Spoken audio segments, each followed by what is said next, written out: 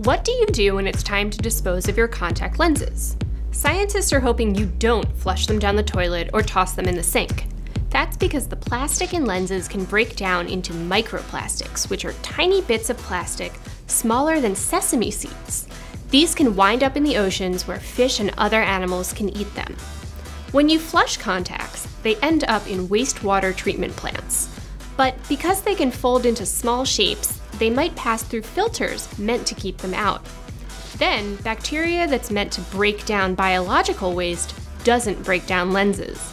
Instead, it only weakens them, making it easier for them to fragment into tiny, microplastic-sized bits. So next time you're done with a pair of contacts, just toss them in the garbage. The oceans will thank you.